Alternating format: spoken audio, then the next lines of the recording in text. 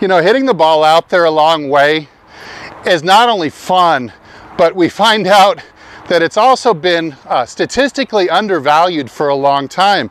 It's almost like we have to change that old adage, you know, drive for show, putt for dough. We have to change it to drive for dough, putt for dough. I mean, just look at the PGA Tour this year. And look at all the monster drivers, the big hitters that are just absolutely dominating tournaments. And to prove to you just how undervalued distance off the tee is, just look at that, you know, what a statistical guy, a scientific guy Bryson DeChambeau is. I mean, he calculated all of this and how many strokes he would gain, even if he's in the rough, by driving it a certain distance.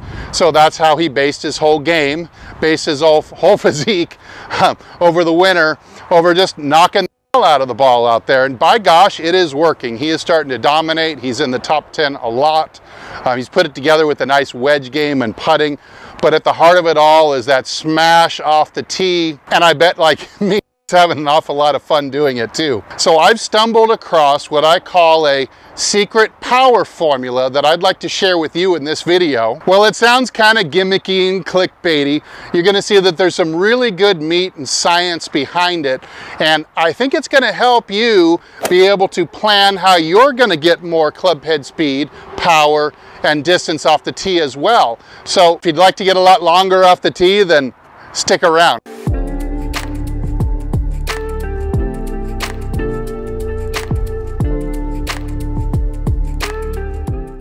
Hey, this is Steve with HitItLonger.com. I'm on a journey to hit it longer and straighter off the tee, longer and straighter all the way to the green, because to me, that's what makes golf fun. So if you agree, maybe you've lost some yardage off the tee and you'd like to see if you could find some of it back, well then I hope you'll consider hitting the subscribe button. Like this video, click the like button at the end if you really liked it, and leave a comment down below. Farther. All right, so let's talk about this secret power formula I've discovered. It sounds really gimmicky, I know, but you're gonna see that it's very solid, rooted in science. And what it's based on is your potential to create speed and power from the position of your windup. So look at this for a second. Imagine that I can get the club here for a second. Think about how many circle feet, if we took like a cloth measuring tape, like you might use for sewing,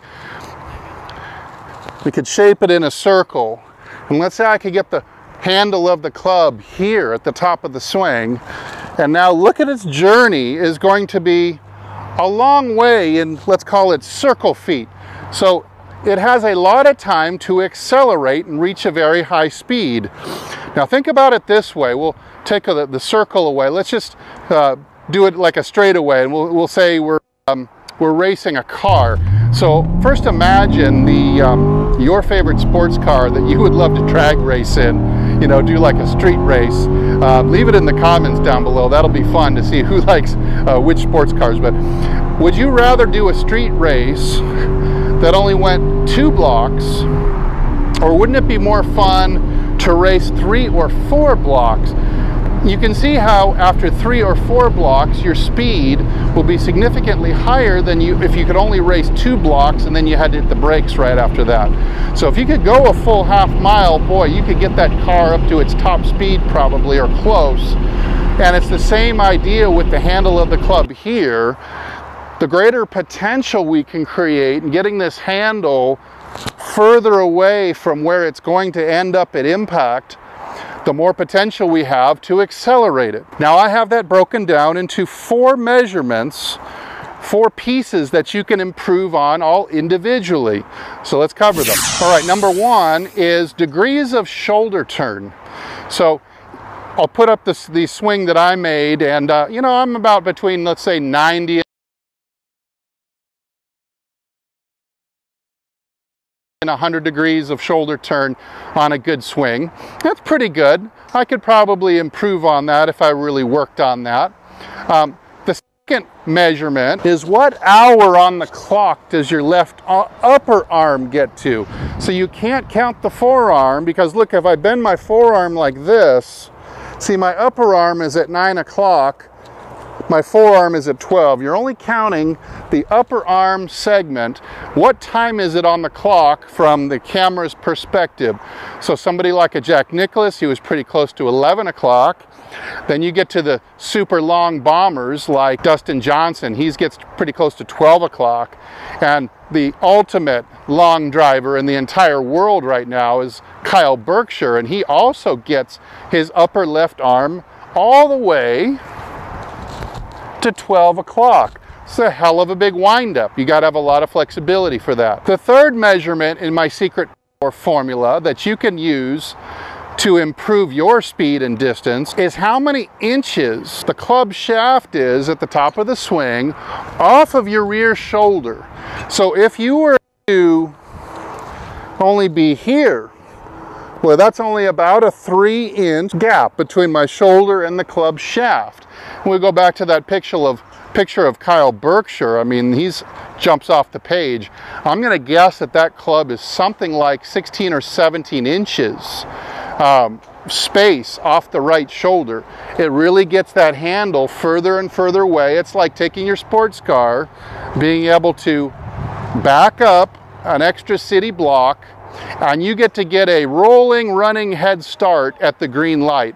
It's going to give you a lot more speed at the finish line. My number 4 component of this secret power formula is the degrees of wrist cock. So this would be here, this would be about a 90-degree angle, and then I can go to 100 degrees and maybe even 110 if I really wanted to. I go about 90 or maybe 95 or 100 pretty typically. Again, it's another area where if I needed more power, I would start ramping up a little bit more wrist cock. Okay, so let me give you the formula, and it consists of these 4 components I've just spelled off. Then we'll use a few examples, and that'll help familiarize you with exactly kind of how to formulate it so you can do it to yourself. You take a video from face on.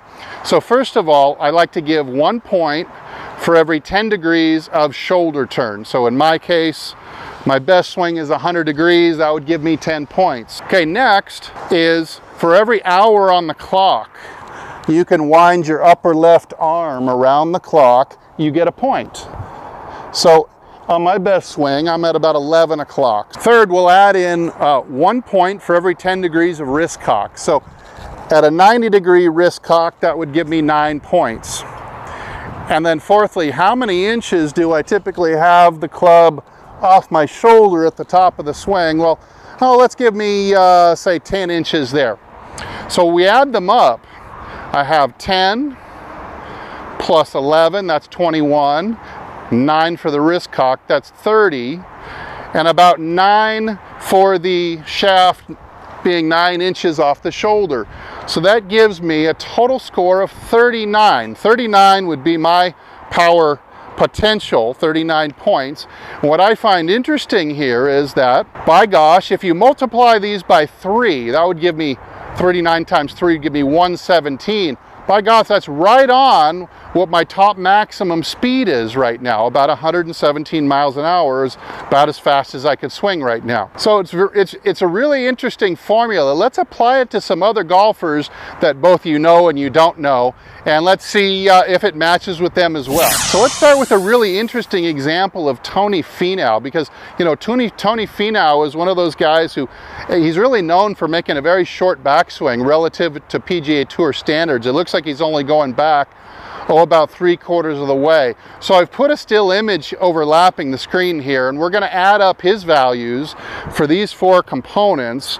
We'll see what his average score is. So Tony Finau this year on the PGA Tour has been averaging about 121.5 miles per hour, but he does have an all-time top speed this year of 127 miles an hour. That was his fastest one swing for the whole year. So if you add up these numbers, you can see, despite the fact that he's a little bit short, he's still up there with that power formula. You see, if you multiply it by 3, he's got a little bit lower score than me, which means potentially he must be doing something in the downswing to exceed his power potential that most people would have.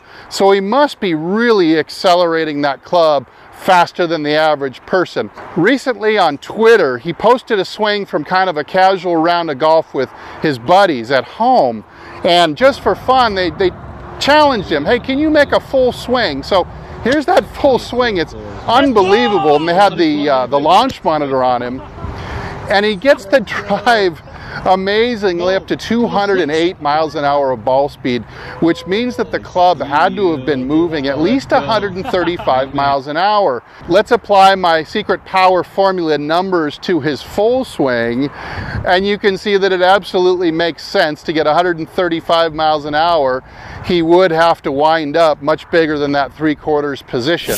All right, and let's look at the king of all long drivers now. That's Kyle Berkshire. You'll notice, put his video up on the screen again. This guy just jumps off the page, absolutely oozing power. He's a tall, skinny guy. You know, he's not a big guy. He's not like a big bench presser, squatter, lifter guy. He's just kind of lanky and quick. But look at the power potential he produces here. So I'm going to put the power formula numbers on the screen here, and you see how high he gets. So he gets a score of 52. You know, compared to my 39, he's at 52, and 52 times 3 is 156, and by God, that is about his top swing speed. It's around 156 miles per hour. So 52 times 3, 156, just shows you how much extraordinary power potential he has built in to his windup, and how much travel the handle has to move to get from the top of his swing, which is way up here like this.